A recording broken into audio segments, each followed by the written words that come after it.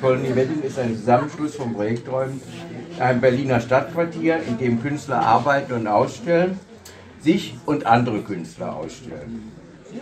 Es war eine kluge Entscheidung eines Quartiermanagements, in einem Berliner Problembezirk Künstlern leerstehende Räume zum Selbstkostenpreis zur Verfügung zu stellen, um dieses Quartier durch die neue Mischung mit Künstlern sowie auch Studenten zu stabilisieren und auch sozial auch anzuheben.